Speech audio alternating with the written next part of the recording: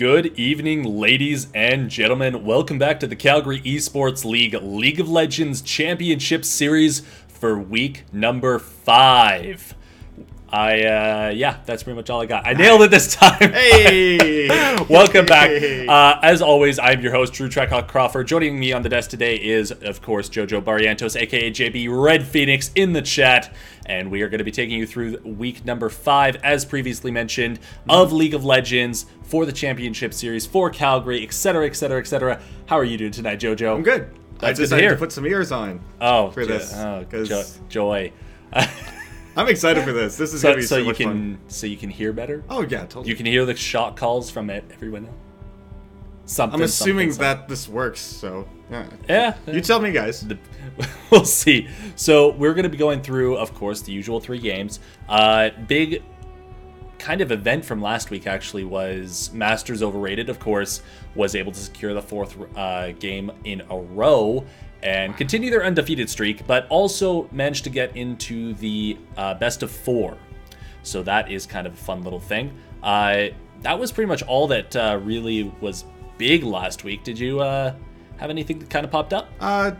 Notably for noticeably for the game in general, since Teamfight Tactics was released. Oh, very important. Very interesting. I actually managed to get in a couple of games of that while we managed with a bunch of friends and stuff. So it was an experience. It was an experience. It's very RNG based. So is that a good thing?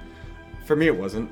Fair enough. I did not have fun. Well, hopefully the RNG is going to be better as we go into our first game, Bushtown versus Wedge.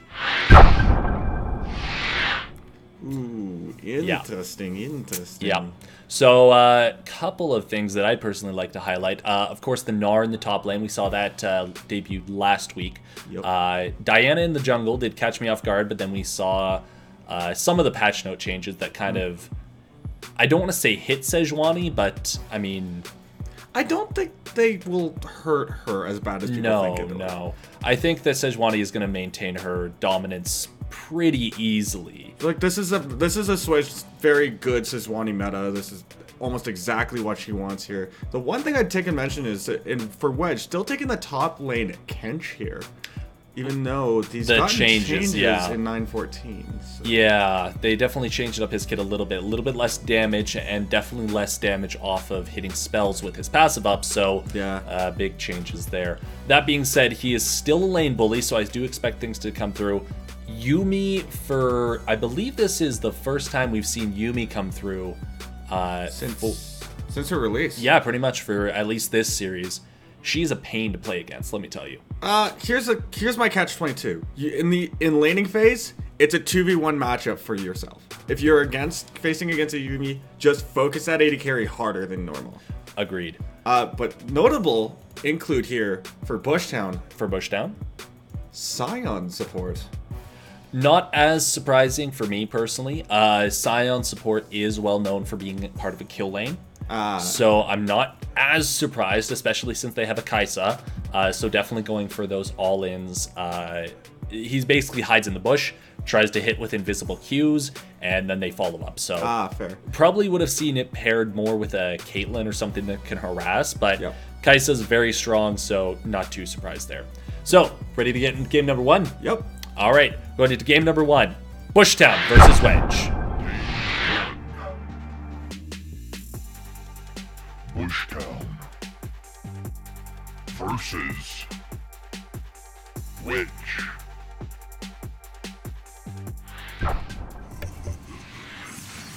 All right, welcome back to the Rift.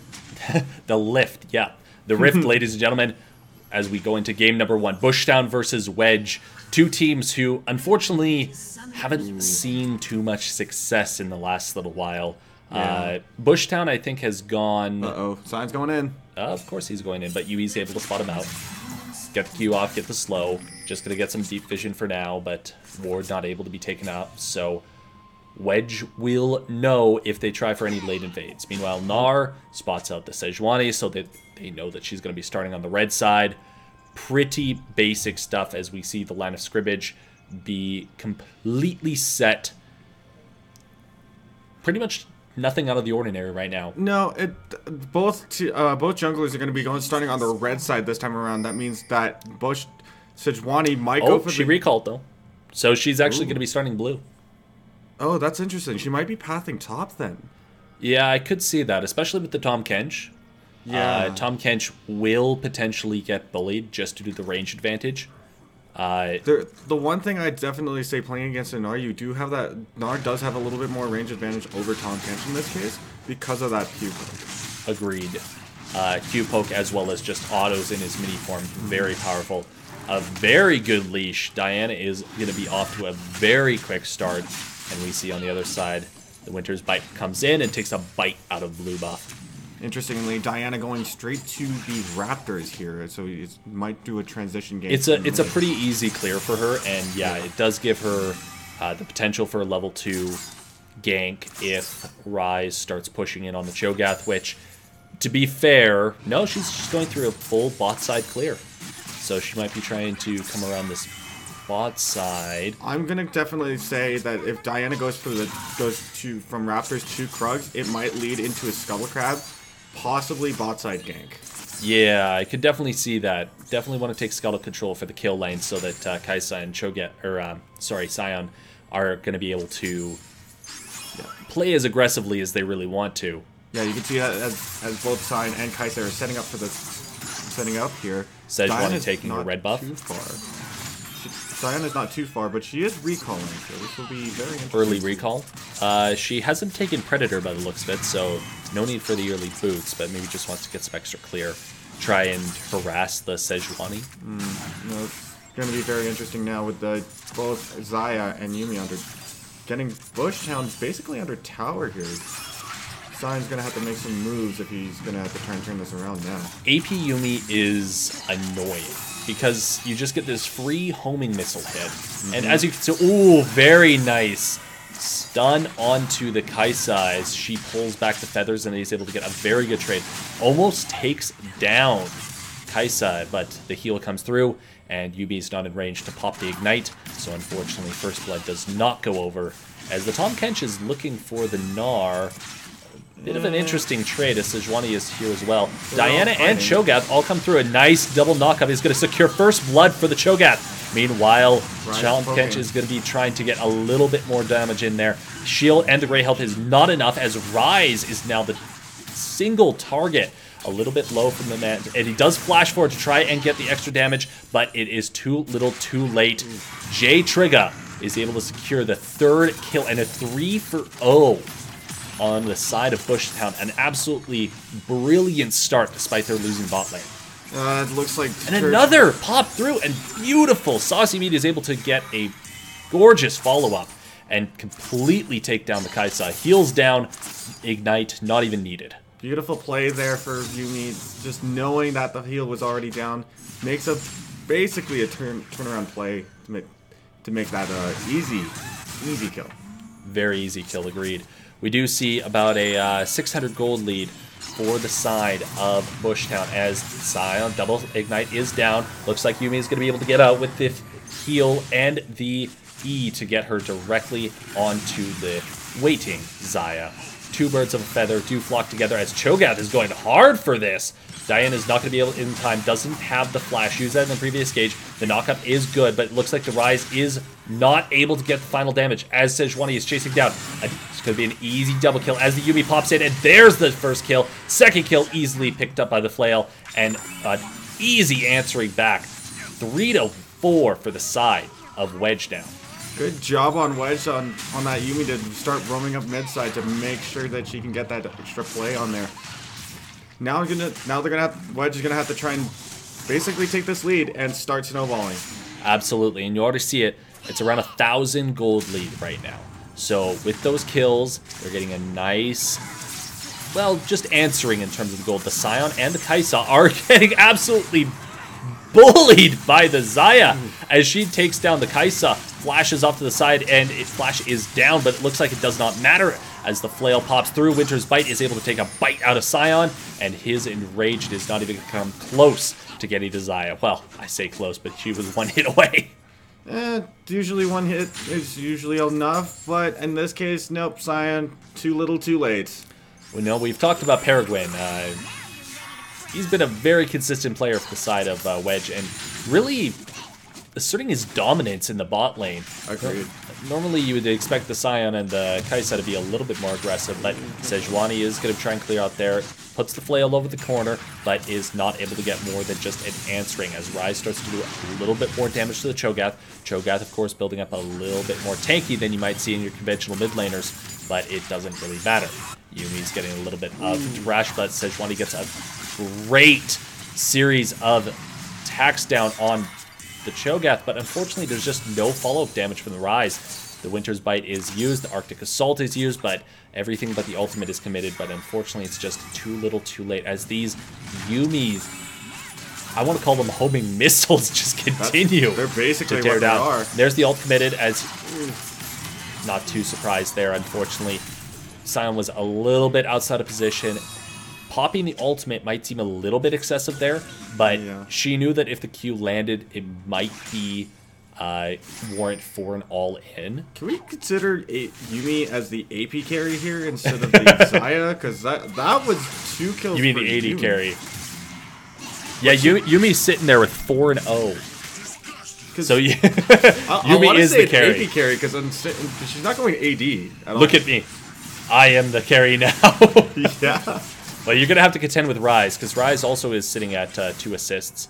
And Sejuani is also doing some good damage as a very good Erupt pops through. Cho'Gath is definitely hurting. We see the Catalyst completed on him. He's probably going to be trying to get that Rod of Ages up very quickly. The sooner you get that up, the better. Yeah, an very early Rod of Ages is going to make this Cho'Gath very tanky, and on top of that, very much damage. Looks like the Scion and the Xayah, or the Kaisa are going to try and go down the Xayah. Does get the knock up, all the damage popping through, and Sir Nibbles, unfortunately, is going to be taking a very good nibble outside of the bot lane. Tahm Kench is going to be coming in the bottom end. Very good collapse. The Scion is going to go down. Meanwhile, Sejuani is able to chase off the Kaisa. Yumi is potentially going to clean up the Kaisa, but no, it looks like she might actually be able to get the execute off. No one's in range, and yes, a perfect execute. Kaisa able to save, get the 1 kill, and get out without giving back anything. 4-7 for the side of Wedge now. We're looking at about a just under 2,000 gold lead for them. Smart play by Kaisa. She knows that recall timer is going to be really very quick still in this early game, so it would just be easier than just recalling itself. Absolutely, but that does give priority of the Infernal Dragon over to Wedge, and so they are going to be able to convert this into a little bit of a dragon lead. And Infernal Dragon is arguably my favorite just due to the, well, it just gives damage. It's no, oh, you need to get structures, you need to be out of combat movements. No. This is pure, unadulterated damage to anything. That's a lot of damage, man. That's a lot of damage, man. I love the way that, oh, beautiful route. I was just about to say, I love the way the Xayah is setting up her double feathers up to the side where she knows. Nice ultimate as well, getting the root onto the Scion as well. A good flash over is able to keep him alive for now. Yumi is not able to get the final homing missing off, so unfortunately they're not able to get the kill there, but a great play there, and it looks like that's going to gift them the first tower of the game, bot tier 1. Oh, good. Blizzard on top of Book.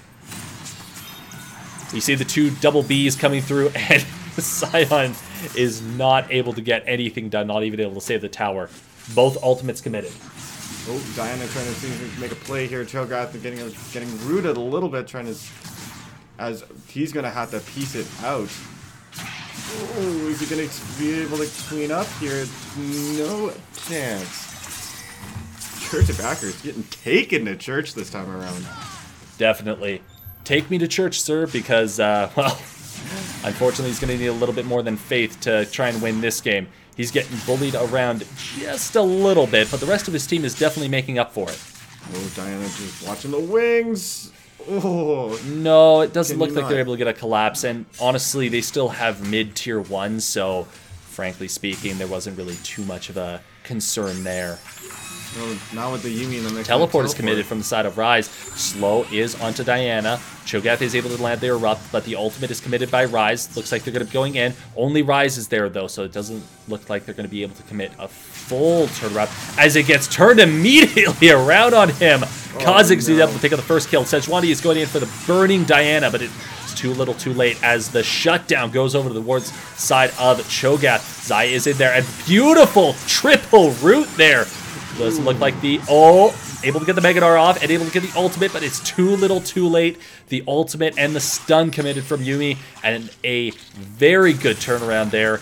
A 2 for 3. Not quite the decisive fight that Wedge was maybe looking for, but a win nonetheless. It's going to be pretty big on Wedge's part, but they are going to be training that for possibly the bot tower here. Bot tier 1 versus top tier 1, so it does look like a trade of turrets.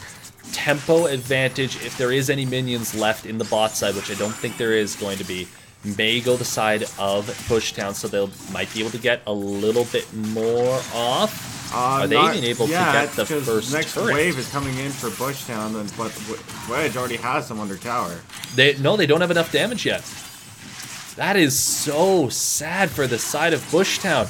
Unlucky. Wedge, little too much damage, and unfortunately they might not even... No, they'll be able to get the bot tier 1. Unless Diana has something to say here. No, teleports have been used. Tom Kench ultimate isn't going to be up in time to get that down, so it does look like Bushtown trades for the top tier 1, but the Rift Herald is in there as Cho'Gath is pointing around. The Sejuani is charging in, and a very good pull onto the side of Xayah. She flashes back across and is able to get a huge amount of damage. Diana drives onto her, but she's not able to get enough damage across as the Cho'Gath puts down enough damage alongside the Gnar to get that in. Megadar is up, and it looks like Flash is going to be able to get him away. Sejuani is chasing over the wall, but it's too little too late for the side of Gnar as he gets blasted down, flailed to death, and unfortunately Cho'Gath is just going to have to limp away and lick his wounds. Oof, not what Bushtown was hoping for, and looked while this Cho'Gath is running. Exactly what exactly what they needed, and they were needed to fight off this basically wave of attacks and secure the Rift Herald in this case. Shelly's going to be popped out and put easy tier 1 charge. Tier 1 turret is, I would assume, going down. 3. Diana is here. Looks like they're able to get a nice lock onto Yumi. Takes her down immediately. Yumi, of course, one of the squishiest support champions, minus Sona, but not too much of a difference between the two of them as they both pop. I say there is a difference only because Sona can scale. That's the major thing. Is Yumi, even though you have that passive and you have that ability to lock onto... Misses the charge. Diana does get a proc down onto Sejuani, so she could dive in, but it looks like they're going to back off now. Mid tier 1 safe for now as 3 people rotate. Kai'Sa is going to be taking out the red buff. We might see, are they fighting? Yeah, for the second Infernal Dragon. So the second Infernal Dragon is sign of contention as Xayah is just putting damage down onto the sign. Quarter health, half health down. He's not going to be able to heal up. If he charges in, he might just get bursted down before he has a chance to do anything. More damage as they keep doing more and more, but a very good Q. A nice lockup for the side of Bushtown, but it doesn't look like they have enough damage to follow it through. The Scion goes down. A nice recall, but not able to get the stun or root onto anyone. And the Scion and Diana are both down for the side of Bushtown, giving Wedge an easy secure on this Infernal. That's a 2v1 for Wedge. It's a good trade in this case, but it looks like Kai'Sa's trying to make some moves to see if he can make that steal. Neither team has smite, so they might be able to get into it. Cho'Gath is not going to get in range for the feast, and the pullback on the feathers does more than enough to secure the Drake. Second Infernal Drake for the side of Wedge. That is really not good. This is going to be a very big snowball now. It looks like a near 4K gold league on the side of Wedge. Plus the 2. Oh, bad choice there, Cho'Gath. You do not want to be fighting this birdie. Bird is the word in this game, and unfortunately, Xayah is putting her stamp. Damage after damage. Essence Reaver completed, i.e. no doubt on the way as she goes to town on this tier 1 turret. Gets stunned up, gets locked down, but it doesn't matter. Diana might be there on the side, but able to ult away. Gets the ignite and the kill. The homing missile is there onto Diana, but she's going to be flashing away. Rise is going to get beaten up by the Scion, but it doesn't matter as the perfect timing on the ultimate end is able to clean up Diana, and they're able to get a little bit more damage onto the tier 2 mid. We were hoping for a kill lane from Bushtown. It looks like it doesn't seem like... The kill lane was Wedge all along. Who knew, right? Oh my goodness. Yumi, my goodness. That is some serious damage. I mean, full AP Yumi is the bane of my existence. Gnar versus the... That's some serious... She's stacking, yeah, that's dude. Magi's, as Gnar is getting wailed on in the top lane. Epix is going to be taking it down as Kai'Sa tries to take down this very tanky Tahm Kench. Tahm Kench in the bot lane is able to get enough work done for the side of Wedge that they can push in and take mid lane number 2 as a nice stun onto the Rise. Just not able to get anything done. Diana goes down for the count. Scion goes down again, 1 and 7. We see the Kai'Sa able to pick up a kill on the backside of this fight, while the Yumi is just still floating around, trying to get those stuns out, trying to clear out the damage. A nice ultimate on the side of there, and cleaning up the Cho'Gath as we are just seeing a complete annihilation of Bushtown. Wedge putting a stamp of authority on this game. They don't want any contention. Yeah, no, Wedge is basically taking this game. The only problem is with Bushtown, looks like they basically Jackie Chan'd all of their players into one shot. They haven't won it yet. They're only 7,000 gold ahead. There's, of course, the Kai'Sa, which scales ridiculously well. Cho'Gath, which scales ridiculously well. Diana, which scales ridiculously well. And Gnar, which, if you can play around it, is definitely going to do enough. Plus, Scion is a super tank no matter what, so he just needs some gold to get items. So there is a world where Bushtown pulls the EU, like Season 2 EU strat of holding out until 40 minutes, where the gold lead doesn't matter. I want to agree with you here, but if Wedge puts too hard of a stamp on it, I don't think that Bushtown will have a chance. And with a vet Xayah, and now with Infinity Edge, and now building into building Zeal item, my chances are slim for the... They have to pick off the Xayah. The Xayah is 10 and 2. She holds the majority of the gold for Wedge in terms of combat stats. Gnar, not the where you want to be. Doesn't have the... I was going to say doesn't have the jump to get out, but then Xayah just chunks him down with 2 autos. So, yeah, this Xayah is kind of fed. Don't get too close. A beautiful series of auto attacks, plus the stun, able to get an easy 2-3 kills onto the Xayah as she's just... wow. Just taking over this game. Bushtown, I'm sorry, but this Xayah is basically your demise now. Yeah, Bird is definitely now the word. Scion is going to go in, try and get a little bit of damage and a little bit of stun, but, I mean... You can't 3v1, You can't 3v1, dude, and unfortunately, the Xayah is just going to tear through you. Resistancies or not. Both inhib turrets going down roughly right after the other. Inhibs potentially to follow. Yeah, no, this is definitely top and mid inhib going down for sure. Xayah making quick work with no help. No help. She doesn't need it, dude. Bot lane is down for the side of Bushtown. It's 3v5. We're looking at 19 minutes. We have had a sub 20-minute game. This would be the second sub 20-minute game if they're able to close it out, but it doesn't look like they're going to be able to get in time. Megadar is charging there, is able to get a flash ultimate, but it's not in the correct direction as the ultimate from Yumi comes through. Book is basically keeping Yumi alive as the dash onto Diana is not able to do anything. The very good erupt onto the Xayah is able to catch her out a little bit, but she is just being kept perfectly safe by this tanky front line. The front line is basically the bouncers of the club saying, no, not gonna happen. As Xayah shreds through Kai'Sa, ignite onto her, and she is still up for the count. 16 and 2. This wasn't Bushtown versus Wedge. This was Bushtown versus Peregrine, and unfortunately, the bird came out flapping.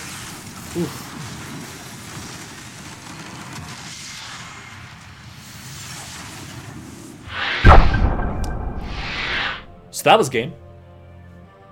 Really? Because I feel like Bushtown kind of just Jackie Chan their way out of that. They really did. They just basically went into the game and was like, oh, you want to do a kill lane? Well, guess what? Yumi's Zaya. Let's just go one at a time. The controversial one at a time strat never works. Let it be known, this is a game of full proof. Controversial one at a time strat ain't gonna work for you. Never works for you. But unfortunately, that is putting a very big mark on Bushtown, as they're gonna have to fight really hard to try and get into the top 4. They have 3 weeks left to turn this around. That being said, I think it's getting to the point that it's a must-win for at least 2 of the 3 weeks now. Yeah, they would need to win.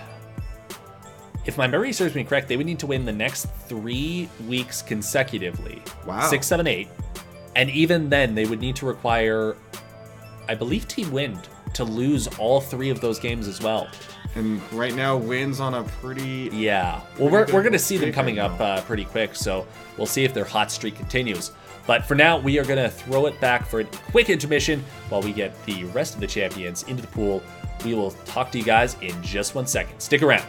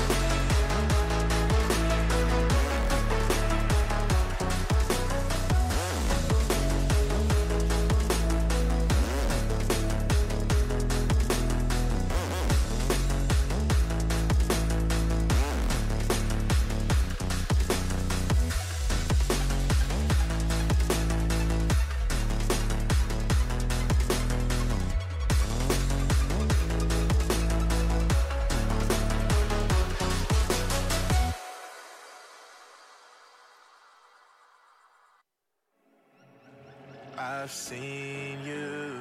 I've patrolled these empty thoughts before, but I'm fixed now on the cure. I'm holding on to the last rock on the mountaintop, and I'm begging for your love.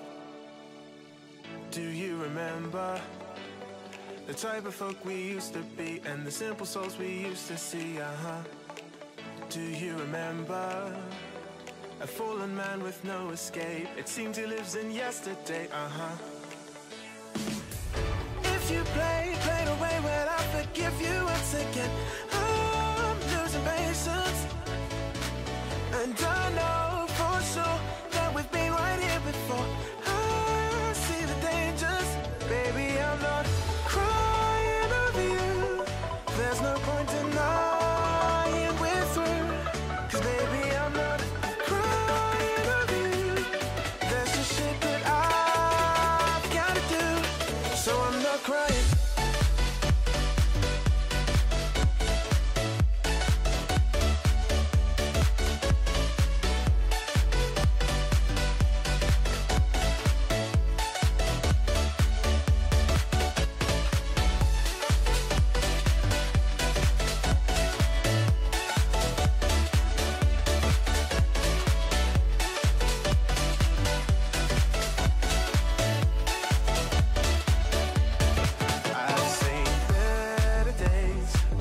calmness just sleeps away and I'm eager for its break. And I'm quite sure, like a human chess piece I've been playing, you're coming back for more. Do you remember the type of folk we used to be and the simple souls we used to see? Do you remember a fallen man with no escape? It seems he lives in yesterday. If you play the way, well, I'll forgive you once again. I'm losing patience, and I know for sure that we've been right here before. I see the dangers, baby. I'm not crying of you. There's no point in denying we're through, 'cause baby, I'm not crying of you. There's just shit that I've gotta do, so I'm not crying.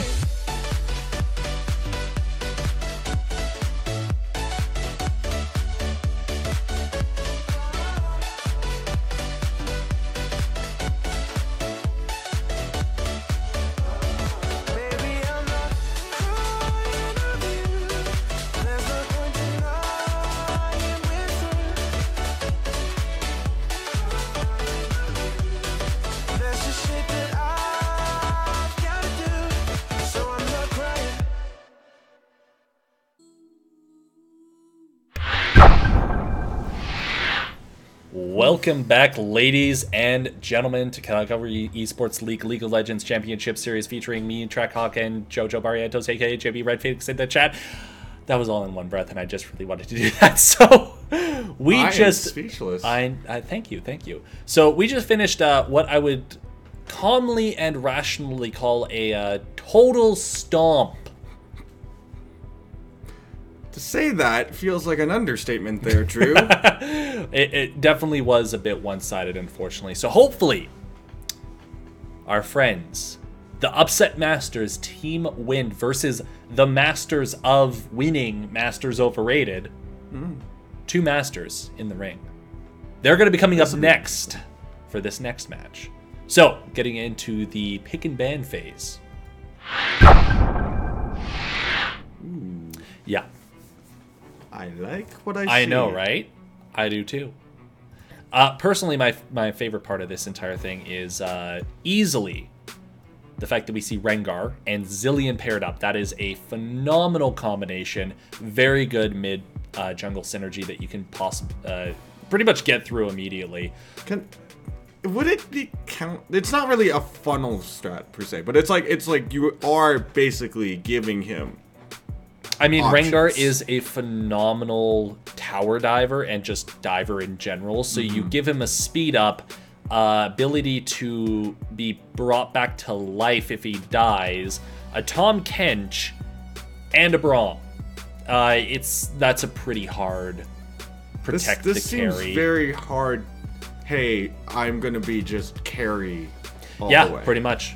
Like they're putting the Rengar, all the fruit in the Rengar basket. And on the side of Masters Overrated, we've got Morgana to put a stop to that, Black Shield, as well as bindings, as well as more bindings in the chains. Kassadin, who can get away after 6, granted. Sivir, who can run really fast.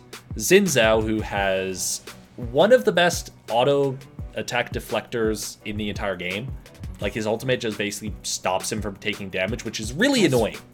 Yeah, no, I faced that a couple of times. It is pretty hard to deal with as an 80 carry. So there's really only two scenarios I see. Either Team Win gets far enough ahead that it doesn't matter, or Masters Overrated stays consistent, and unfortunately they'd probably be able to shut down the Rengar very quickly when he dives in. The one thing I'd say is Masters Overrated looks like they're trying to go for like a very group up and just kill ball everything sort of very much a pick strat. Whereas no, I think they're just running like a kill ball as like if they can get in one big team fight. Because look who they have top lane. Kennen. That's pretty big. They do have some team fight synergy as well, but it's tough to say. We'll have to see how they play out these teams, and that brings us straight to game number 2 coming your way. Game 2. Team Win versus Masters Masters overrated.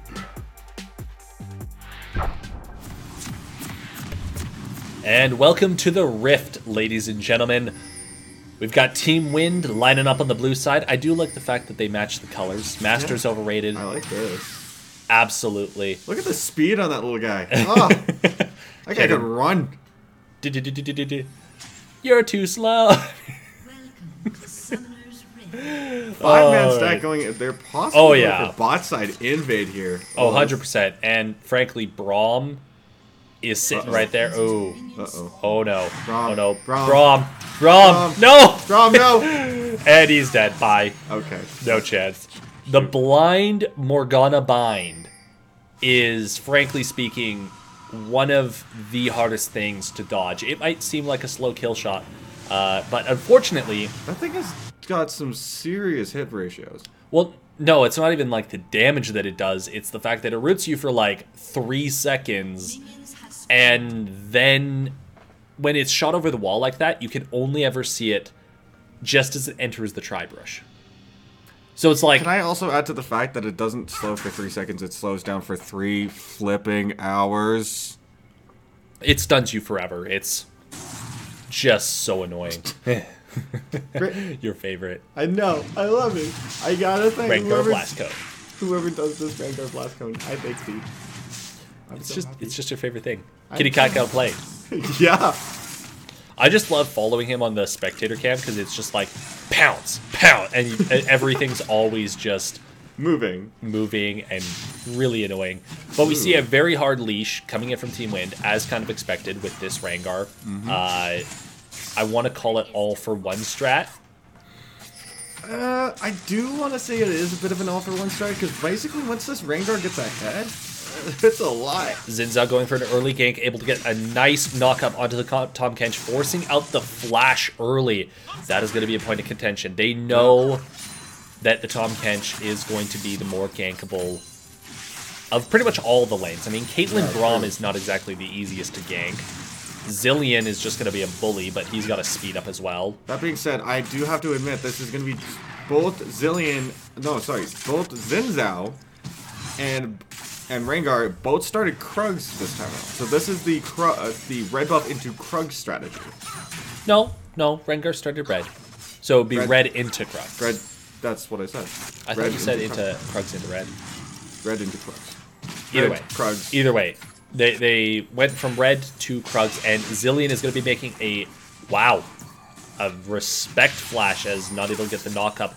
I don't feel that the Kassadin was in range, and there's no ignite, so I think that might have just been a respect flash. That's just a transition gank for Xin Zhao, but yeah, definitely a respect gank for that. Meanwhile, we see Rengar, I wouldn't say power farming, because he's only 4 full CS head of the Xin Zhao so far. The Xin Zhao's burned 2 flashes for the side of Team Wind. So, frankly speaking, I think in the long term, we see Xin Zhao making a lot more proactive plays. And this Tom Kench is getting just bullied around. 8 CS to 17. So already seeing around a 10 CS deficit for the side of Tom Kench. That's the thing with a range champion like Kennen. If you let the range be a problem, and he catches out the Rengar too. Big problem. Just a little bit of damage as the speed up does come through for Xin Zhao, but he flashes in and an easy first blood onto Chubby Monkey. The Kennen is going to go in, flashes as well. Rengar does still have his flash up, and he's not going to be able to get away as Kennen takes down Iken Rage Quit in the jungle, and this is just going disastrously for Team Win. Team Masters overrated, showing them why they're basically the masters of this being league, overrated. Yeah. Of being overrated, yeah. That being said, I have to tell you one thing. That was not First Blood. The First Blood actually went to Braum. Sorry, the first went against Braum. Sorry. We missed some action in the bot lane, I take it. No, it was clear as day. I'm just losing it, man. I'm losing it. Xin Zhao return gank to the Tom Kench. No flash. Nothing he can do. Gonna pop the gray health to stay a little bit alive, but He's down. He's dead. There is nothing that he can possibly do except try to trade back. buddy. Rengar able to get a nice good sidestep. dodge. Gets the Bola, but not the empowered Bola, onto the Sivir. She doesn't have spell shield up, so we do see the slow. Missed bomb, not able to get the double bomb onto the Kassadin. Long The Castle shot. Win, as I like to call it. That champion feels like it's free elo anyway. Free low. I call it free elo. So, I just remembered, yes, Braum got first blood in the bush. I am just... Tired. maybe a little bit. I got you. Thank you for reminding me. It's been a rough week. What's that? It's only Monday? Oh.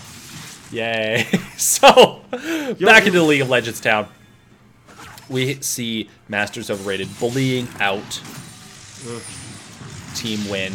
Cassawin does have his ultimate now, so he's going to be able to... Gonna be scary. Gonna pop in. Gonna jump onto... Ooh, Morgana is able to get a good binding and an excellent return kill as Sivir tries to go in and tries to answer that. The teleport is in for the side of Kennen. When he's going to pop the ultimate, he is going for just not even going to use it as the flash is forced out of Braum. Doesn't look like Sivir's going to be able to get the return part of that Q, and it is a clean 2 for 1 at the end of the day. Honestly, Caitlyn needed to sit a little bit farther back, use her range to really give this Sivir a hard time. Well, it was the Morgana. The Morgana flashed in, and an Infernal Dragon of all the first dragons that Masters Overrated could get. Man. It's of course the one that's gonna it's the one that's gonna continue to snowball them the hardest. Can I say that Masters Overrated is a bit blessed by the RNGesus? Not as blessed as Wedge in the previous one. Oh, 2 geez. Infernal Dragons in a row. That was nuts. That was... They just didn't have a chance. Got 2 Infernal Drakes early, and I mean, once that happens, scaling or not, guess what? You're gonna do damage. And I gotta give it to the Masters Xin Zhao Overrated too. returning, bullying this Xin Zhao and... Or sorry, this Zillion as the Kassadin waits. Oh, look at that. Not going to be able to get the kill onto Zillion. The ultimate is very well timed. Able to keep himself alive, at least this time around. I wanted to make the can't Killian the Zillion joke, but he's already died once, so that doesn't really work. I mean, that could be a cool nickname for him. Can't Killian the Zillion? Killian the Zillion. But it's already been done before. Fair enough. There's not much that I can really say in terms of what's really going on, because right now all it is just... It's a lot of bot lane action. It's a lot of bot lane action and a lot of damage is coming through. The Sivir's able to get a nice trade onto Caitlyn, but she fires back with a very good Peacekeeper. Rengar is there, able to get the damage onto the side of the Sivir, but the Embola goes onto Morgana, and they're able to keep her pinned down just in time, and a good snipe from Caitlyn is able to easily answer the bot lane aggression that has been plaguing them this entire game. Oh, beautiful play by this Caitlyn. That must have been the lock on R, because Nope, that was her Peacemaker. really? That was the Peacemaker, I'm pretty sure. It was a blue bullet instead of a purple bullet when I saw off that Peacemaker. But okay. I'll double check what skin she has, but I'm pretty sure it was the Q. Because, yeah, all of her abilities are blue. She's using the snake skin. It's not actually the snake skin. I just can't remember what it is. I honestly don't know what it is, because I play Caitlyn. I have this skin. That's the funny part. Weird, because I have the police officer Caitlyn. Oh, good choice. But we see Tahm Kench getting still bullied in the top lane, 38 to 51, so about 10 CS down. You have to put in the kleptomancy into effect here, because Ken has been taking kleptomancy, and he's been getting a lot out of this. Yeah, so up CS, up pretty much everything. Oh, no. Ooh, nope, able to get roar and basically get out. I love how that's... Oh, never mind. I'm not going to shut up as Xin Zhao goes into the bot lane. Unable to pop the Grey Health as Kennen is just burning down the frog. And Tahm Kench goes for a unexpected swim. Meanwhile, the Rengar is going to be diving in. Unfortunately, the flash and the teleport away is easily able to get them outside of there. I keep saying easily, and I'm going to try and stop that. It wasn't really as easily as you thought it was. Oh, no, that was definitely the Q then. That was the Q. Yep. Told you. Changed his color. I didn't know that. Isn't it great? My Q doesn't Talk do about that. skins all the time. My Q Pop doesn't in there do onto that. the bomb. But no, the Kassadin very safe pick, especially when you're versus a Rengar who can jump on yeah. you. The Rengar needs to be able to instantly burst you, or else you have enough time to flash and teleport away. We see Could the it be Rengar possible that hanging you around can here. watch? Doesn't know the bot react lane to is warded. Morgana is going to throw out a binding. No, she's just going to stay there, and Xin Zhao is going to make a trip towards the bot to try and counter gank. This is a beautiful play. Team Wind has no idea that Masters Overrated is about to close the jaws of a very, very deadly trap. Very big vice right We do now. see in the mid lane a little bit of damage going the way, but nope, it looks like the Rengar is going to back. No, he's still staying in the bush. Oh, because the When red ward's is the- down. Red ward's down. When is the trigger going to... No, Nope, he's gone. they saw the red ward pop, and they are out of there. Very dangerous scene. We saw the Xin Zhao hanging out of the bot side, but... Ooh, Caitlyn and Braum need to start playing it safe now. If that Xin Zhao sticks around, they might... He is sticking around, spending a lot of time in that bush. It's almost like they are trying to get them to aggress on them, kind of bait them in. But This I is don't too easy think... of a bait. I don't think that they're going to go for it. Caitlyn doesn't really want to. Meanwhile, the Xin Zhao is going to be doing not a lot of damage to the Kassadin. Meanwhile, the Kassadin's going to be doing more than enough to the Zilean to knock him out of lane and potentially force him to use his ultimate. Yeah, this is not a good... This is exactly not what Team Win wants, but Masters of Overrated just dominating this game here. Well, they haven't dominated just yet, and as I say that, Xin Zhao is going to be popping into the bot lane. Braum is down before he even has a chance to think as the return kill onto the side of Team Win as Xin Zhao sticks around a little bit too much, not able to get the stun with the double bombs off. The TP is committed from the side of Zilean, and they're able to at least answer 1 for 2. But at the end of the day, that is still 3-9 for the side of Masters Overrated, and we see a 4,000 gold lead. This is where I start saying the snowball's already starting for Masters Overrated. If they keep this pressure up, which I'm very certain they Zilean can. ultimate is used, and it is forced as we see Tahm Kench going into the top side, trying to get a decent amount of damage onto the Kennen. He does have the Devour available and ready for him, but the Kennen is just staying so far out of range and not able to do nearly enough damage, not able to do really anything as the Rengar is just clearing out mid lane, trying to catch up in terms of CS. He is roughly 10 CS down in comparison to his jungle opponent, the Xin Zhao, as the double bombs is going through, but it's delayed, so it's not able to get the stun. A good amount of damage. Xin Zhao is there to respond. Rengar is waiting in the wings. The Zilean is not down for the count just yet. There comes the Rengar. He's able to trumpet and then immediately bursts down the Xin Zhao, but the Braum is down for the count as well, as we see a trade of 1 for 1. Now, it was the Xin Zhao in exchange for the Braum, so I would say that still goes for the side of Team Wind, but still, a 1 for 1 trade. Rengar does start to get 3 and 2 on the board. I'm a little nervous of this Tahm Kench right now. That Kennen is really putting some damage numbers up against this Portal. Well, Kennen is 4-0, so I mean, he's got lane priority right now. That's true. He's got 40 CS up on the Tahm Kench, and I mean, you can bench the Kench, but I mean, this is just kind of beating the Kench almost. You're just beating him in lane. Did he? Basically, Masters Overrated. Thrashing the Kench? Trashing the Kench? I think they just trashed the Kench. As we see more and more plates go down for the side of Masters Overrated. This is one thing that people might be wondering, how do they occur a roughly 6,000 or 7,000, no, more. 25,000 to 19,000, so yeah, 6,000. How do they incur 6,000 gold lead with only 6 kills and no turrets? And it's because of those turret plates. Yeah. They've gotten almost all of the turret plates in top lane, they've gotten almost all of the turret plates in mid lane, and they've got almost all of the turret plates in bot lane. Plus, you have to add that Blood. Sivir also. You have to add the first blood.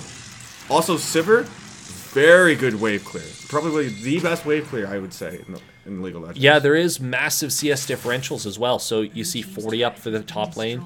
You see around 12 up for the side of the jungle. You see, Sivir is going to be popping in. The Xin Zhao is easily able to clean up the Braum and slays the Stagger, as Morgana is not going to be able to land anything and still continues to prowl. They're going for a 2 Infernal Drakes in 2 games? Okay, sure. Guess we're getting blessed today. We're getting RNG blessed because Masters Overrated, they just took their scaling comp and they just went to town with it. This is going to be very, very difficult. Arguably, Team Win does have the one-shot potential, but double Infernal Dragons. I don't think the one-shot potential is as relevant as it is usually in solo queue. Potentially not, no. And Sivir does still have that 300 CS win condition. Just, hey, get Sivir 3-4 items, and she's going to be able to carry. Well, she's already on 2 here. Stopwatch acquired as well. Stopwatch with the 3rd item package. So I think in this case, we might see the 2.5 item power spike in this case. Potentially. She does only have Essence Reaver. She's going to be going for that very expensive Infinity Edge. Just getting bullied. Zillion, that is not fun to see. Cassadin, Cassawin. Cassadin, Cassawin. Yeah. Zillion against Zillion. Oof, that's a tough matchup. It's supposed to be Zillowin, but no, in this case, unfortunately, we do see the Rengar pop in and almost able to completely eviscerate the Sivir, but unfortunately, it looks like Xin Zhao is there for the side. On the hunt is popped. The Q is not able to get enough damage, and Morgana just gets absolutely deleted. Stunned under tower? Question mark? I would say blasted under tower. She didn't look like she was stunned, but we'll have to see that one back. Absolutely. I'll see if I can get that back in time as we do see a little bit more action while Team Wind is trying to save their bot tier 1. From the side of Masters Overrated, Castlewayne is there to not get the Braum. Braum is the recipient of Zillion Ultimate, so that is no longer available. He doesn't go down. Level up for the side. Xin Zhao is going to go down onto the Caitlyn. Caitlyn is not going to get into... As the flash from Sivir is there, but the Castlewyn is able to pop in and get a beautiful follow-up double kill. Just an easy...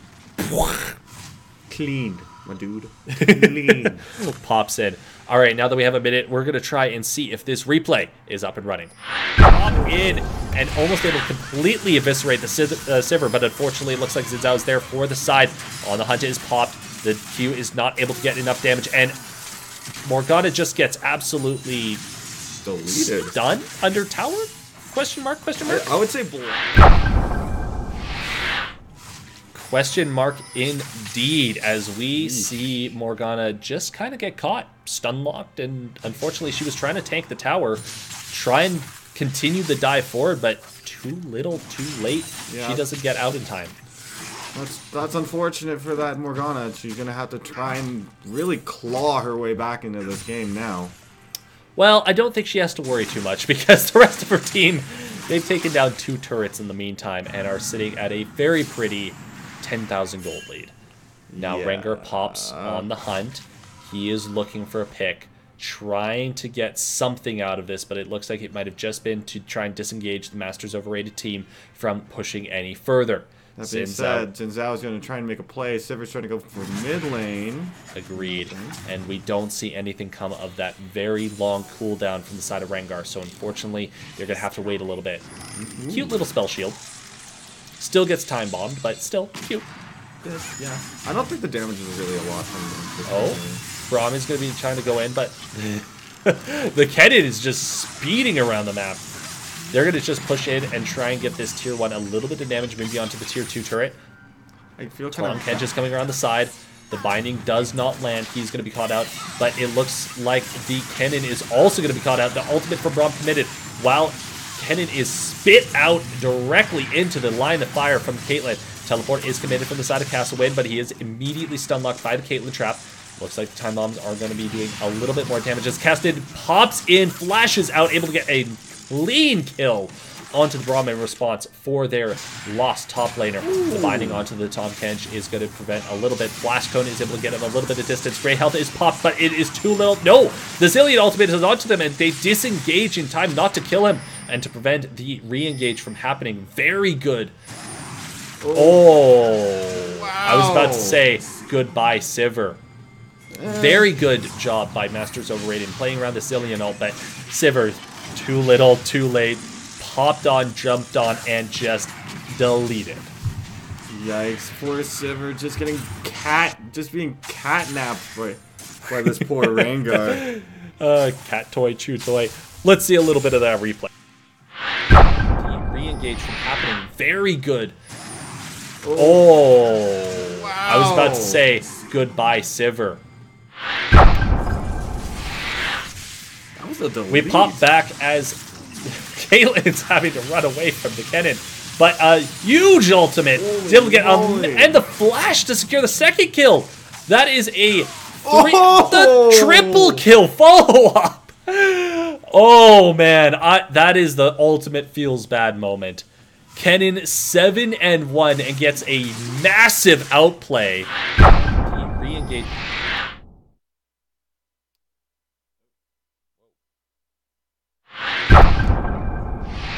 Not sure. My apologies.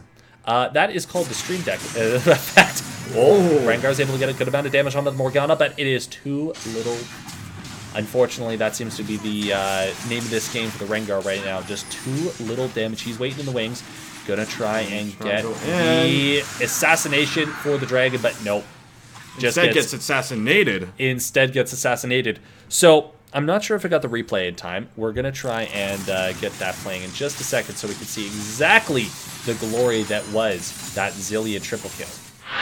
Huge ultimate. Didn't get and the flash to secure the second kill. That is a the triple kill follow-up. That was Kennen. That was Kennen. Thank you.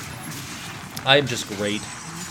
You're doing fine. You're doing fine, buddy. Just keep going. Just keep going. We see Zilean getting burned down. We see the Rift Herald. Shelly is doing her dance and is able to get a nice little damage poke off onto the turret. I say damage poke, but in reality it was half. It's like it was half health on the turret. As boom, half health is down again, and the turrets are falling for the side of Team Win as we see 5 turrets to none, 7 kills to 19. Masters overrated up a total of 15,000 gold. The win condition of the Rengar is steadily dropping, unfortunately. And I honestly think that 300 CS Sivir is more like 150 CS Sivir. And has to commit the heal to try and make sure that that null energy is not able to take down the Caitlyn. I feel really bad for Team Win. They've been on such a hot streak. Yeah. They've won the past 2 or 3 games in a row. They went from what? Being kind of cold at the start. And then they've just been on a tear for the past 2 or 3 weeks. But unfortunately, versus Masters overrated. Well, Masters might be overrated, but these guys aren't. So Caitlyn, don't do careful. it. Don't do it. Half health immediately, despite committing almost all of her abilities. It's gotta hurt. It's gotta hurt. This Castle Wind is just putting so much damage. Styling stopwatch. Is that gonna kill her? No. Okay. We did see a game where the stopwatch from Jensen was unable to. Well, it did do a whole lot as On the Hunt is popped to get away from Masters overrated. So unfortunately, that's not good when you see a cat running. Yeah, unfortunately, the Predator has become the prey in this situation, and all that Team Wind has left is the inhib turrets, as they know exactly where he is. Oh, but able to give Castlewind a run for his money. Going into the Gromp, but it looks like the Zinzao is going to be here. Blast coming over the side and able to secure this kill.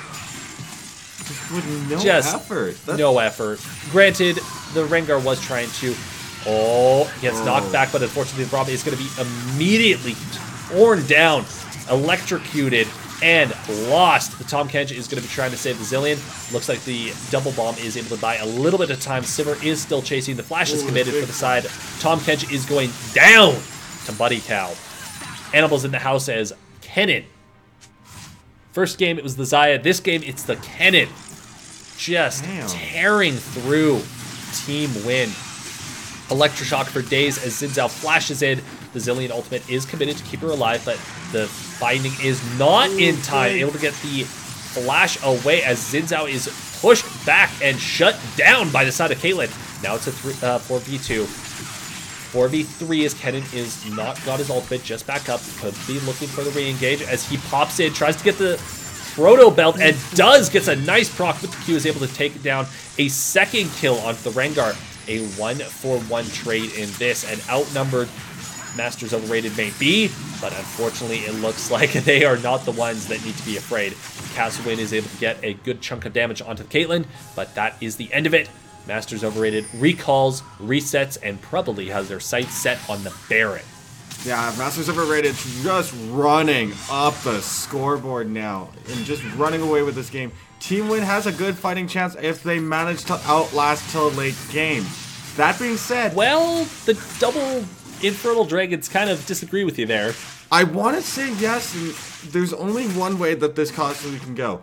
With the double Infernal Drake with Masters Overrated having, I honestly say it is game to Masters Overrated. That being said, Team Win still has one lucky chance. They need to be absolutely perfect now. Yeah, if they are able to get caught out by the Kassadin and completely turned down immediately, forcing the flash in, and then Tom Kench got caught on the side and double kill is pulled in from Kassadin, as well as the Rengar is not able to get a single kill in return. Caitlyn, however, is able to answer, but Sivir is going to be chasing her down, and that is a shutdown for the side of Lirok. And unfortunately, you remember that perfect performance that you were kind of asking for Team Wind? Controversial one at a time strategy says, nope, Baron not even needed. Baron's a formality. Teleport committed for the side of Kennen, I believe, as he's waiting in the side, able to get a needlessly large rod. Well, it is needless because, frankly, he's never going to get a chance to use it. All but Braum down for the side of Team Win.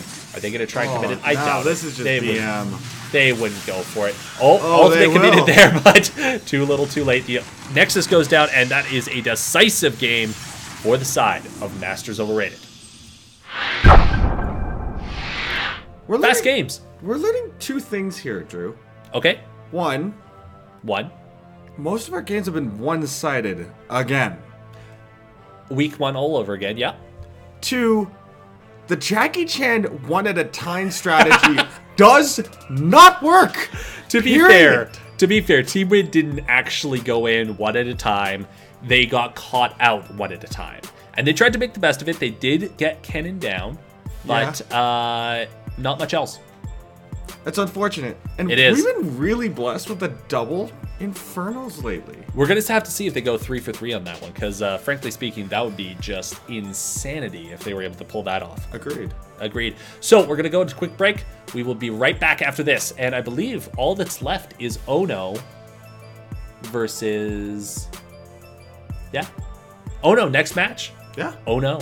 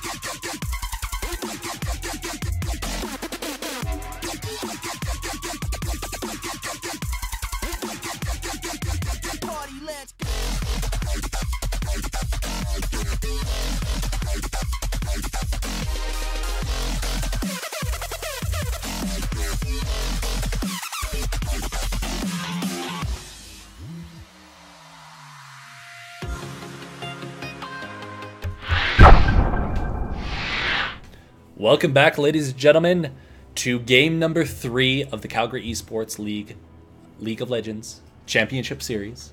Over and over and over again. We're just going to keep doing that every single time we get in. So, we've got Ono versus Black Lotus. And no, that isn't us being worried about Black Lotus stomping all over the competition. Ono has proven to be more than resilient in the past little while. It's been very interesting seeing Ono's basically story. They started strong, fell off a little bit, so stumbled a little bit. Well, to be fair, the only team that they've lost against is Masters Overrated. To be fair, then that means most of these teams, if not all of these teams, have lost to Masters Overrated. Yes, they have. To put it into some perspective, oh no, I would give really good respect to, because man, this team has been super solid. Yeah, with the one exception of the game, but it wasn't a smash game. That was one of our better games, actually. So overall, I would say they, well, they're the team that people look at and go, oh no. Oh, no. So we're going to get right into pick and ban phase. Game 3. All right. Ooh, this Ono team is making me so happy. All right, what's making you so happy? There's like Israel and Lux, and technically, if you're paying attention to the lore in this thing, oh shush, stop it. We're not worried about.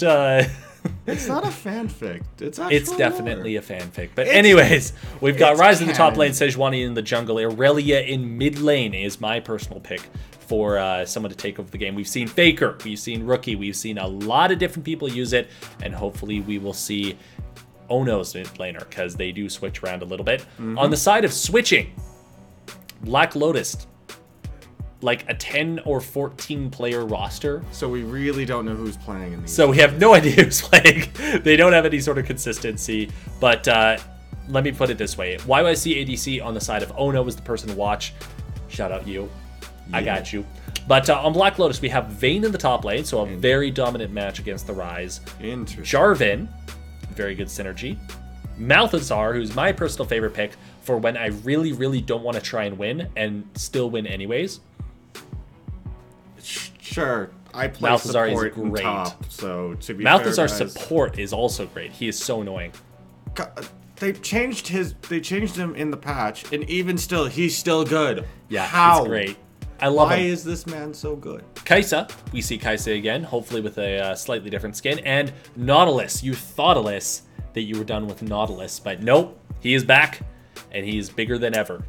The little bugger still bugs me. That little bugger still bugs me. He's little not even bugger, little. yeah. He's huge. He's huge. He's like an elephant in the room. Absolutely. My goodness. Speaking of huge, we're going to get into game number 3. Final game of the evening. Ono versus Black Lotus. Game 3. Ono versus Black Lotus. Welcome back to the Rift, ladies and gentlemen, for the final game of the evening. Ono versus Black Lotus, red versus blue, the masters of disaster and making their teammates and their enemies say their namesake versus the largest roster in the history of ever. Probably not, but I mean, it's a pretty big roster. Not really. That's actually pretty average on the size of teams. 10-man roster? 10-man roster is pretty I average. guess Korea has done that quite a bit, hasn't they? Well, it's 5 mains, 5 backups, and... 5 mains, 5 backups, plus 3 supports, 2 side coaches, and we have a red side versus blue side start on the jungle. Actually, red side, what am I saying? Possible red in the Krugs again. Let's see where the jungle goes. Absolutely. Well, Sejuani is going to go straight to the Krugs because Krugs were changed, and that's really important. But J4 making a very quick level 2 dive up to the top lane. We're going to hopefully get up there in just a second. Vayne versus a hook missing onto the Ezreal as we see the first skill shot go down from there. Rise is flashing out of the way. The tumble is able to secure a little bit of extra damage, and Rise is going to have to play incredibly passive now that his flash is gone. I'm sorry, I'm fangirling a little bit. The Lux skin is beautiful. Is that Battle Academia? Battle Academia, but it's not the Prestige, so obviously they don't play this enough. I don't, yeah.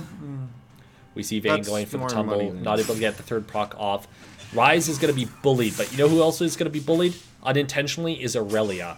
Malthazar holy. versus Aurelia is going to be great. I've played this matchup, and if you're good at it, Aurelia has 0 fun times. Yeah, she can dash all over the place, but guess what follows you? Malefic Vision. Guess what stops you from doing that? Ultimate. Malthazar's ultimate is the most annoying thing in the world. You basically tell one person they're not allowed to play League of Legends. You just tell them to be like, stay here. Well, like Morgana's ult tells you to stay here. Malthazar just says, you're not allowed to play. Just put your keyboard away for the next second or so. Because guess what? You ain't doing anything. And if you die in that time, which is a very good chance, you're going to be doing even less. Because guess what? Gray Screen true. Simulator 2019, it's a thing in League of Legends. I don't like it. Nobody does. Ryze is going to be able to wave clear against the Vayne. So I don't think that's quite as bad of a matchup as you It's might. about even. Like, I'd give it a little bit more to Vayne because she can scale a little bit better than Ryze, but even still. Ryze not scaling? It Dude. does scale, but I don't think as hard as Vayne does. I mean, Vayne has some great tank busting capacity, but there's not really a tank except for Sejuani. I guess Aurelia if you really want to consider it, but It's a stretch. it's a stretch. She's a bruiser. Yeah. And, like, even then, it's like she does build some tank items, but they Ooh, wouldn't- good hook onto the side of Lux, but the damage coming out from the side of YYC ADC. Half health for the Lux versus almost the entire health bars of both Nautilus and Kaisa. Sorry, I'm gonna take the side of Ono on this one. Yeah, Speaking- I'm with you on there, Drew. Like, this Israel is just playing to his best. Absolutely. Burning through that mana pool, definitely starting to get a little bit low in terms of damage, but J4 and Sejuani finds it out. Flag Drag is committed. We see the stun onto the side of Ono, but the first blood has not yet been committed. The dash onto the side of Aurelia, and they are not able to so secure it. close. That was single-digit health from the side of J4, just barely squeaking out there. A very well executed. Oh, the stun is going onto the Vayne, but she's able to get a couple of auto attacks. Stunned within range, unfortunately, so Ryze isn't able to get the trade that he quite wanted. Ooh, big. That Israel, the Essence Flux into Mystic Shot. Oh, no! Don't. Oh, but it doesn't get he doesn't get any damage. Wow. He just dives into turret. And, wow. That was actually really good. Sejuani was coming from behind, so Vayne knew that she was dead. So she goes for the all-in potential on Ryze, hopefully getting it. Would have liked to see the second proc before doing the blast away, the That is true. condemn. But unfortunately, a very good play otherwise. Able to get the execute off and not give up anything to the side of Ono. Oh, look at that. You know who is giving up stuff, though? Kaisa. Yeah, true. 28 to 41. Yeah, YYC, you gotta give it to YYC ADC being able to put not only a lot of zoning potential with this Israel, but also a lot of damage and a good amount of wave clear on top of that. Yeah, he is definitely just keeping his namesake, keeping the town of YYC happy, keeping us proud of seeing such a high-level League of Legends player. Granted, every single player here is from Calgary, so I guess avoid comment. Yeah, I want to say so. Either way, we do see the Lux and Ezreal doing what they do best, which is bully. Battle Academia is a appropriate skin because guess what? Both of them are bullies. Interesting enough here, only one has the Battle Academia skin. Oh, Nautilus is going to go for... Not even close. That's the hashtag calculated that you see right there. Yeah, no kidding. We're going to have to... I would love to see that happen on replay, but it's not. I'm not mad. A little bit concerning is actually the Malthazar in mid lane, 37 to 60. Frankly speaking, whenever I played that matchup, it's usually gone my way. You could just perpetually wave clear with the Malefic Vision as well as the minions, so I'm a little bit surprised to see him so far behind, but I mean, I guess he's just respecting the Aurelia's potential for all-in. Yeah, that's also true. She has a lot of, like, the dash all-in potential is pretty big. On top of that, she also has Tiamat, so that gives her a lot of wave clear as well. And a lot. Oh, yeah, man. Very good ultimate from the Sejuani is going to get absolutely blasted by the Ryze, and the auto attack, oh, so close, and it is able to, unfortunately, not get the return kill, while the Ryze does get a little bit of alone time with this turret. Beautiful layering of the CC ultimate as well as the stun. You saw absolutely no time for the Vayne to get away until all of the CC was done. And by that point, she was pretty much dead. One auto attack come through and to secure the kill. Very well played. Very good first blood for the side of Ono. Very, very strong play for the side of Ono. Oh, is committing the True Shot Barrage. Kaisa is down to half health. The Malzahar is coming in. Hook lands onto the Lux. And remember what I was saying about being able to play League of Legends? Well, unfortunately, the ultimate is canceled early, and the Malefic Vision is not able to get the kill, but the J4 definitely does. Aurelia comes in. The Vanguard's edge is dropped onto all three members. Stuns going left, right, and center, and YYC ADC is able to pick up one kill. Aurelia is able to pick up a double kill in the meantime, and it has collapsed for Black Lotus. The bot lane proving to be the straw that broke the camel's back as we see a nice spike of 15,000 gold up for the side of Ono. 4,000 gold lead. Very well played. Man, Ono being able to turn around this game with that Israel with that True Shot Barrage to start off the fight. Collapsed beautifully. The Kaisa is able to get a mark on. Flag and Drake does stop the Sejuani from getting over the wall, and a beautiful kill. He's not able to get it. It's this. Relia pops in, dives into the J4, but it doesn't look like she's able to get the rest of the damage. Ezreal is continuing to pour damage into the backside. He is completely isolated, though. He gets shields, he gets everything, but Sejuani's Blizzard is not able to do nearly enough damage. The Malefic Vision does not get transferred to another person, and that is a end of that. Very good turnaround. We do see the Malzahar. He does take the Honey Fruit, but it looks like the Sejuani and Lux are going to be able to get out. Yes, they do. And a very good turnaround. We see a returning 2 kills. Still 3k gold up for the side of Ono with a few of the turret plates, the CS differential, as well as the first blood gold. But a very good turnaround and definitely overcommitting from the side of Ono. True Shot Barrage going for the J4. Goes just south. Goes wide. Swing and a miss. Good try, Israel. Better luck next time. I do like seeing this. So, we finish that little scuffle, and we see that a lot of the gold has got... Never mind. Nautilus is going to go in for the side of the Rise. The hook goes wide. He is going to be forced to flash out. The phase rush is there in time, as we see a little bit of a, I guess, a frame stutter, shall we call it? Just, we're just freeze framing. Just freeze framing, you know. I got you. So, as I was saying before, now that we finished that little scuffle, we have Rise with 1 kill, Sejuani with 1 kill, Aurelia with 2 kills, and Ezreal with 1 kill, and Lux being the best support Lux that she is and totally not stealing kills, as every single support Lux that I've ever played against with does, is sitting at 0, 1, and 4. Do I taste a bit of salt there, Drew? Maybe a little bit of salt, but it's okay. I'm not salty at all. The 6-1 Lux from the last game I played totally didn't tilt me whatsoever. Don't know what you're talking about. Not at all. I try to play Lux support, and I don't really do so well. So. Nah, she's great. What are you talking about? Lux support is totally great. Totally the best champion of all time. Drew, relax. It's okay. No, it's fine. Everything is fine. Ono is winning. Black Lotus is, good Cataclysm. Gets the Cataclysm into the Mastery Flash, and very good follow-up there as dashes away. The Vanguard's Edge just dropped onto the Aurelia, but the Flag Drag is there in the side. Sejuani is able to pick up the kill onto Vayne, and the J4 dodges and sidesteps. Fancy feet is able to get out of there, but the Flash is taken down with the Arctic Bite, as well as a double kill for the Sejuani for the single Rise kill of the top lane. Man, very good collapse from him. It would have been a nice turnaround if we could have easily called it out as Happy Feet Wombo Combo. Happy Feet Wombo Combo, but unfortunately, no, we don't see the Wombo Combo just yet. Anyone who plays Smash Bros. Knows exactly what I'm talking about. The hook goes wide, depth charge is going to go down. Kaisa is going immediately in for the Lux. The Malzahar is here on the side. Izzy's going to drop the ult just in time. The damage is starting to come through the Lux, but the ultimate is not there in time.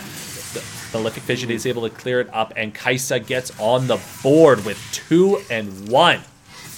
Very good play from there. Those poor Lux having to sacrifice herself for her own Israel just to make sure she gets out alive. You're not writing a fanfic about this. No, I'm not.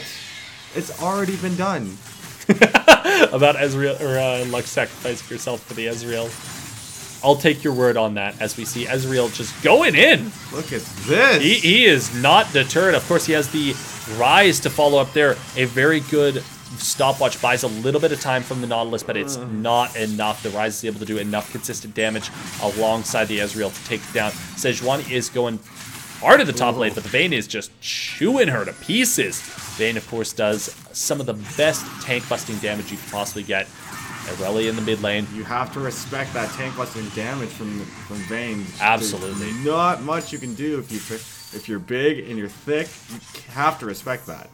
If you're big and thick, you have to respect the Vayne. Yes. I like your way of thinking. Of course.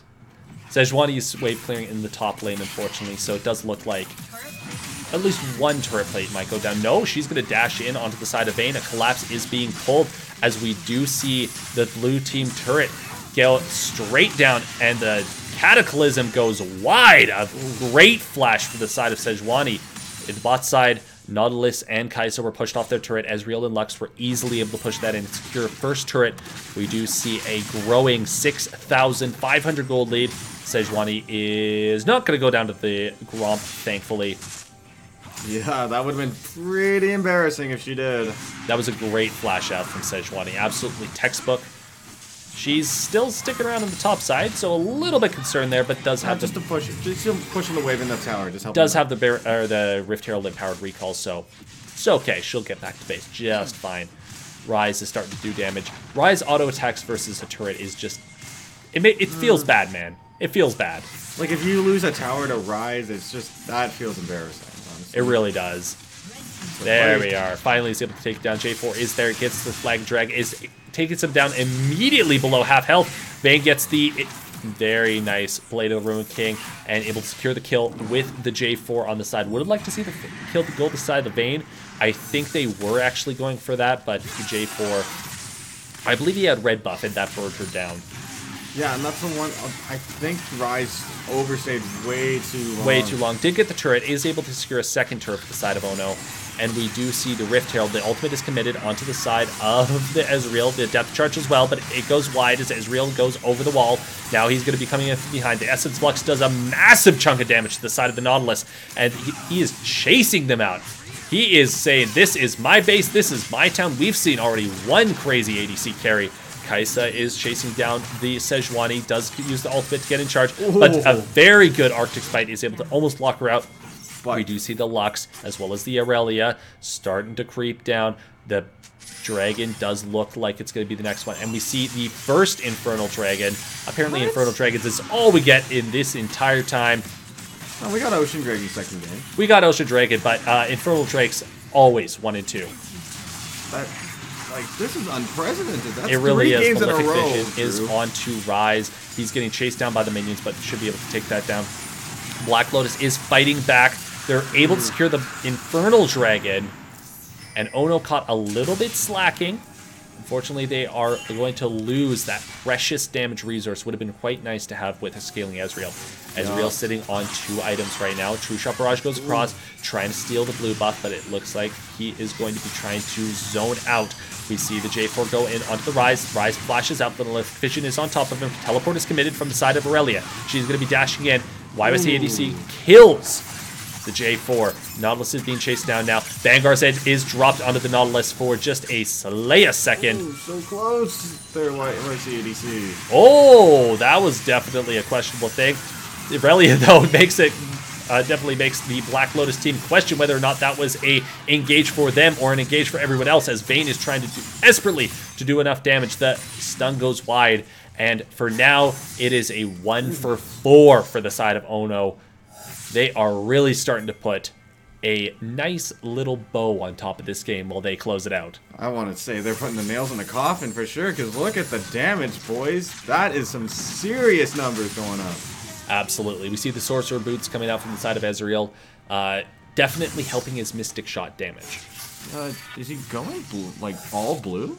Yeah, blue build, man. Gotta go blue build. Gotta get the Blade of the Ruined King next. Gotta get, what else is blue? I guess he could get the I want to say he's taking Miramana here, but no, this is classic blue Israel. No, he might be going for Luden's Echo, actually. Lost Chapter, of course, does build into Luden's Echo. Very popular third item on Ezreal since he does a lot of poke damage. That is also true. I'll give it to you there. Does take the blue buff. We see Vayne taking her red buff as well. I don't know how I feel about this Vayne right now, especially even though you are facing it really, really well into Rise. I don't think they have the team fight potential, especially with Israel being on 2 items now. Spiking pretty hard now, but if he gets his third... they have the team fight potential. The problem is Vayne's only sitting on a Blade of the Ruined King.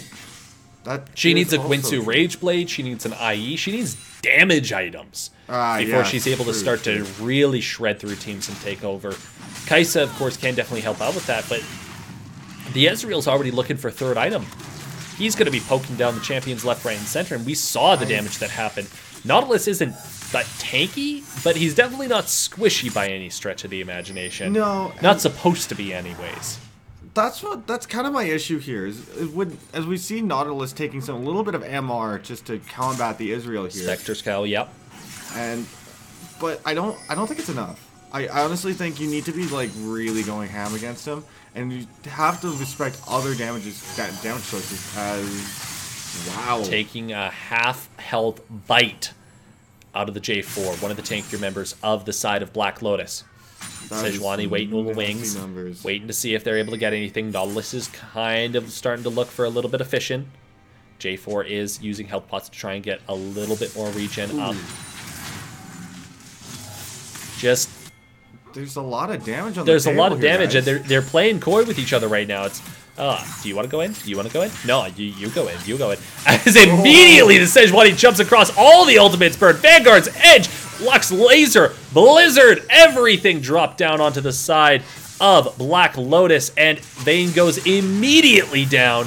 J4 tries to get the Flag and Drag, but he is too little too late as he gets a 3/4 chunk for his time. Essence Flux goes through and just about takes down the Kai'Sa. The proc on that is doing damage. And we see just the savior known as the Nautilus coming through. Beautiful play and an absolutely vicious attack onto Vayne. That was an exclamation point. Oh, yeah. And an asterisk saying, to you, from Ono, with love, GG. I gotta turn it back towards that final spark from Lux. That was beautifully layered with the... Sorry, what was the ultimate again? So we had the Blizzard knocked out from Sejuani. Yep. Locked down. Then we had the Q... I'm just going to pause here because it looks like that Ono's going to be forced off of Baron. We're a little bit concerned about the 50-50 smite. The J4 goes in for a beautiful 2-man Cataclysm, but he just gets annihilated, burned down by the Lux. The Ezreal is doing way too much damage. Vanguard's Edge isn't even dropped in this fight from what we can see so far. Sejuani goes to the side, it takes down another member as 3 people drop for the side of Black Lotus. Oh no, going strong with 5 members down the mid lane. Oof, that was exactly not what they wanted at all. They were hoping to get a little bit of damage. But it was exactly what Oh no wanted. Oh no, that was exactly what Oh no wanted. Oh no indeed. Again, YYC ADC showing us why he's really good at basically any AD carry champion at this point. YYC ADC, good ADC. Who'd have knew? Who knew? Who would have known? Like, I pegged him as a top player, man. I saw the Ezreal and I went, yes. Mid or top Ezreal flex. That is exactly what we have in this meta. Confused look from JoJo. Just ignore me. Did I just hear mid or top Israel? Absolutely. It's a Korean meta. Don't question it. Absolutely saw it back in Season 3. Totally relevant now. Yeah, okay, because we're playing in Season 3. 100%, dude. This isn't even... like, what else would we be playing in? Like, I don't know. Bunny Foo for specials? Exactly. That's exactly what we should be doing. As we see the reset come through for Ono, they are going to be pining for that dragon while they're sitting on their 12,000 gold lead. Yikes. These guys need to start putting the nails in the coffin on Black Lotus and closing this game out, and I'm pretty sure this Baron is going to be more than enough. Comes across. The Arctic Bite is there. The Rise teleport is popping through it. He's able to get an easy kill onto the Nautilus, who is Nautilus for this life anymore. I'll give you that one, too. I tried for that one. Bit of a stretch, but we'll see. Just a little bit. Ezreal is powering through this Baron as we see it already down to half health. The remaining 4 members of Black Lotus are going to be looking for a contest on this, but their support is down, and their 80 carry default. No, the shields come through, and the True Shot Barrage is not in time.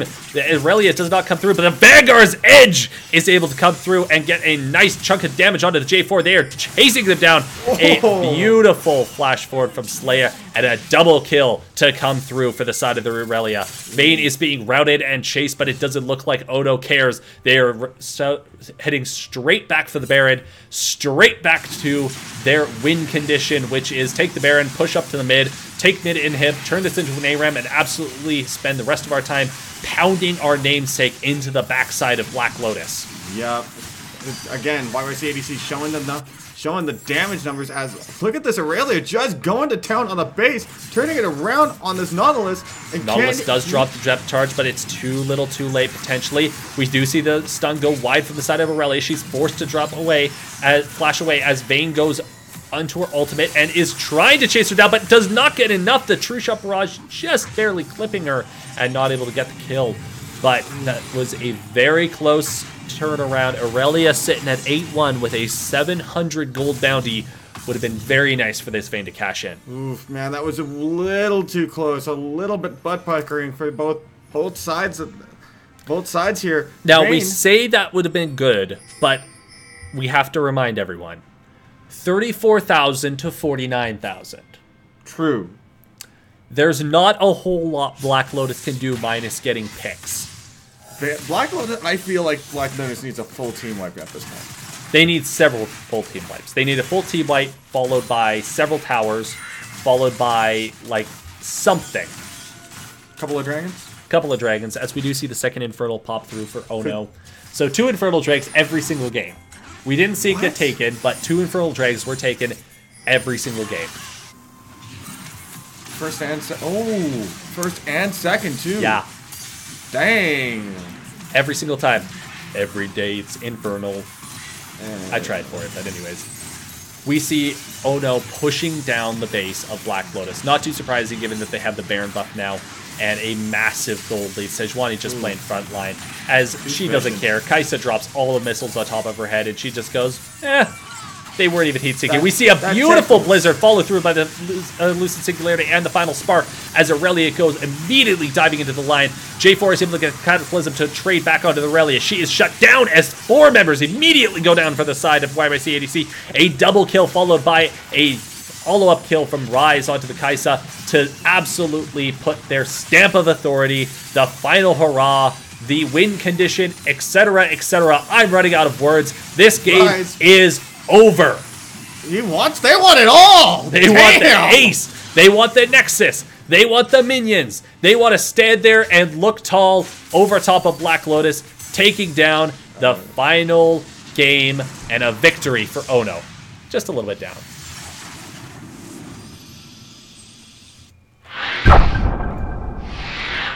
Wow. 3 for 3. So we had 2 Infernal Dragons back-to-back. Dragon 1, Dragon 2 were Infernal every single game. That's cool. Oh no, Masters overrated and Wedge. Damn.